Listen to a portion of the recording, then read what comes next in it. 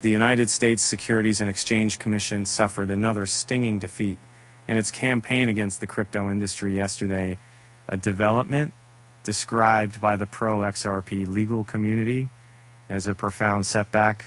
On Tuesday, January 30th, the SEC announced its intention to dismiss its high-profile case against the crypto firm DEBT Box. The case which originally accused DEBT Box of defrauding investors out of nearly $50 million by selling unregistered securities took an unexpected turn when the SEC sought to withdraw in their lawsuit.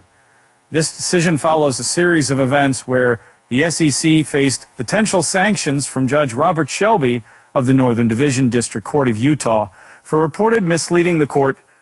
And Johnny Deaton, a prominent attorney in the Pro-XRP community, voiced his criticism of the SEC's handling of the case. He stated, "Gary Gensler, this disgrace falls under your leadership or the lack thereof."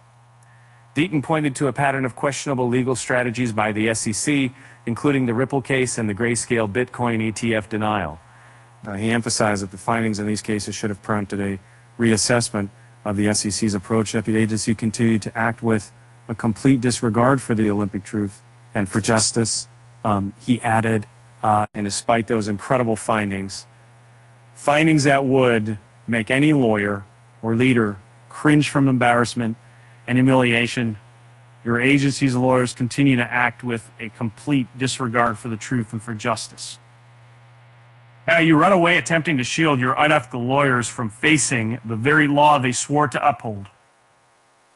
Another legal expert from the XRP community, Bill Morgan, highlighted the severity of the situation, saying, "What an extraordinary embarrassment that due to the misconduct of its attorneys, the second transition would go to this length to seek to avoid sanctions."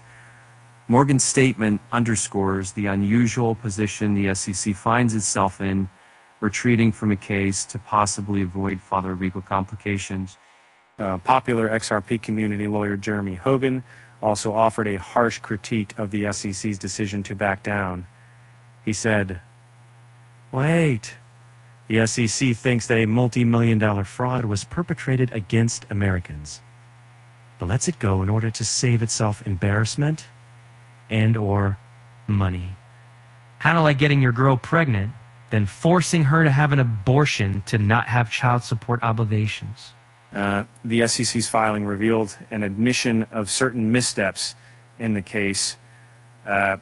While not conceding to all of the defendant's claims, the SEC lawyers acknowledged that their presentation of evidence was flawed and that they lacked concrete proof of overseas asset transfers, a key point in their initial allegations. In response to these developments, the DEBT Box defendants have aggressively contested the SEC's actions, arguing for a dismissal with prejudice and demanding compensation for the legal costs incurred due to the SEC's actions. The defendants contend that the SEC's conduct caused enormous damage, both financially and reputationally. As the SEC attempts to navigate this dismissal without prejudice, allowing for the possibility of reopening the case in the future, the legal crypto community is closely monitoring the outcome. This case shows once again the SEC's regulatory overreach and the lack of ethical behavior. At press time, XRP traded at 0.51224